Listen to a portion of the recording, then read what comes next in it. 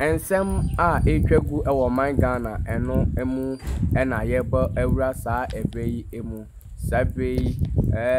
nimde news so na wasugu a wotie yi sabe yensem no yebebo ewura ensem no ne akotie ensem no enchiremu Mampeni ya bedi ekire a wo tu franka diama osonama nyoku NPP woni abamu mperimfo gbanan enne eko dia ya nkwanta e watana north kropon mu e wo afo mantamu na wo mkoya amane ne yetiawa abanya tisika esi fire service training school emunu dwan fine e wo dia ya nkwanta na wedi dia tosom yensa a NPP aban we baaye wesie na yena emperimfo echemu no se fire service training school emunu dwan yi a aban esie ewo dua ya nkwanta ne na tosom yensan yi eya abronsan ya tosom yensan administration block bebia school ni penifo betena aye yo madwuma nyina wo ho classroom ay betena nkwada na de nso wom ana afi bebia school nkwada no a wo mu besu ase de yedumja ene odumja adwuma enho akade nyina bebi o meda enu nso bi wo ho ana afi dani ho bebi o mekwa akoya diet ana afi odumja adwuma no enho akade ene mfidie bebi egumu a wam de bekwa akoya practicals eno nso ebi ewo ho na penifo kire mu se enyema wa mo betre enkwada yi ewo odumja training school yi ebi eye se de nse to bebi a wamba mo na abo amoto aye smart akopompi so se fu edi odumja no na se ko ba se ejapade ni nipa wo bebi eja na to no a kwan ya wo mbefa so yi ejapade ni nipa no a oha bia ma akire ebi o ebetre wo mo se de ye bo ejasese wo ban ana afi yimpo ejasese ya esi etitru wo epebrem ewo nwuram ani pinu ana kan ho a ye betre wo mo wo mbekọ fire service training school yi bi na mampani abedi ekire di mpanimfo ni mu a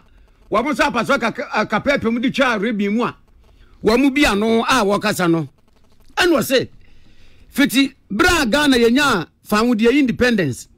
ebeti 2017 na NPP aban we ese na mambu ase no na fire training school aye no na ye ba akopɛ ekume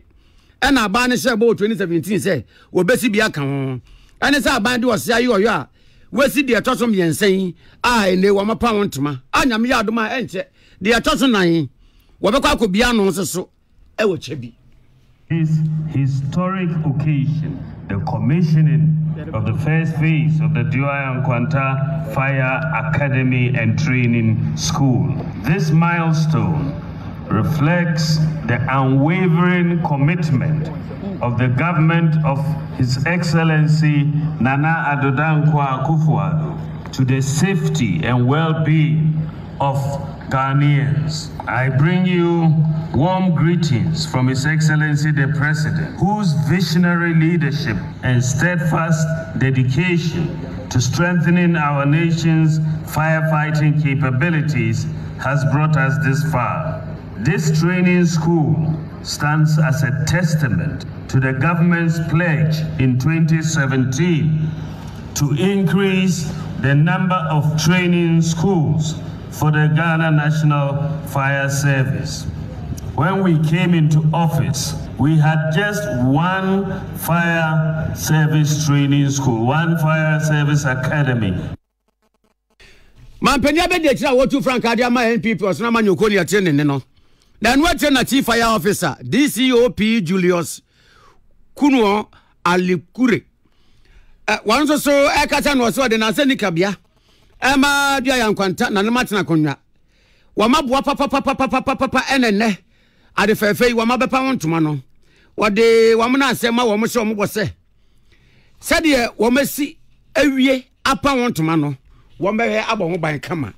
Ladies and gentlemen, I extend my deepest gratitude to the Chief and Ananom of the Nkwanta Traditional Council for their generous donation of over 30 acres of land for the construction of this state-of-the-art training facility. A selfless act that underscores the community's commitment and dedication to fostering safety and security. This partnership exemplifies the spirit of collaboration between the Ghana National Fire Service and the local community, a synergy that is crucial for the success and sustainability of such a vital institution. Ladies and gentlemen, the commissioning of this training school, the second of its kind this year, 2024, after the Fire Academy and Training School at Wungu, and the third in the country to be commissioned since independence. Amaneboy Joe Power any amanebo for the free dia yankwanta. Turn off Kropon we ahafo mantem ebreye. Afei Omampani dada His Excellency John Dramani Mahama. Efri se NDC amanyoko ntu aba ede Frank Hanishe nsem se ontu emfam wo mo no papa ntentan. Oba pro Ghana fa na nyina a kire Ghana fo de enti a John Mahama foforo no a wo ba no. Ese Ghana fo ginidie na wode ontumi ehye ne nsa se be ya obetumi asesa omenhyebre na baabi a yenam sesi ade enye Ghana yenso ene yebobere eni kra. Na amantam no a wakọ ni nyina no so one ahemfo ekasa ade ba kwa babeda die e wa ahemfo kasa mu ni se wono mo kire se mpotamu amamu hyehyɛ za local government and decentralization yeka ho asem yi ese de aban we ba ye watwa nananom afrim watwa wo mogya aban ye mpotamu amamu hyehyɛ wonfo wo nka ho amamu otumi ekura wo so aban agye afiri wo nsam nananom se nde ye wo mahia sempa ye wo ntam kese enti se mampenda da John Dramani Mahama nyame ye nadom no nya ekonya kese no tena so a onhwe no onsan fa nananom tumi enhye wo nsan no na beboa ama oman no akọ enkan oko Western North afei Volta region oti ene amantam kai ni nyina asem kro ya ena nananom edito nanim na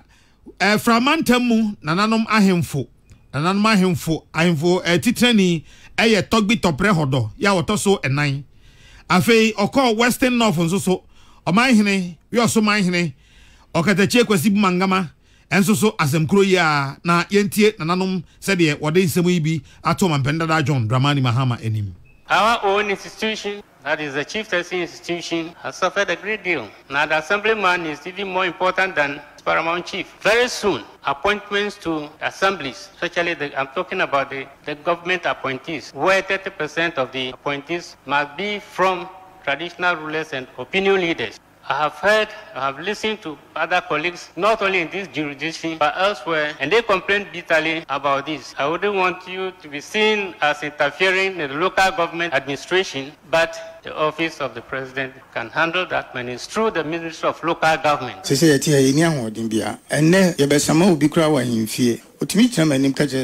Kokot. I can't know to cancer. And this a year as or samba be more there. Your national house of choosing a can. And you on some for you 2 minutes my on for you 2 minutes my.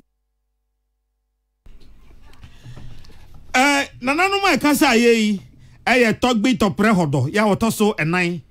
Or no a nananum atran kunya bedra or from Mantamuti Ena afe oketechie kwasi bumangama. Sahi so manhine. Ono so anyway etato na omampenda da John Dramani Mahama say ono no say okokotena fiemfie nwotwe watena se ahwe niema di na wahunu eniema bebre ya eye bonhwa ewo kwan a ye fa so toto ye man emu sa niema ni nyina na ma wanya ho keka soronko se so obabiomu a ho obesesa niema ni kura magana fo aboyensem amano enti eno de o ka se nananom nko makoma nto omu yam no omu manfo nkasa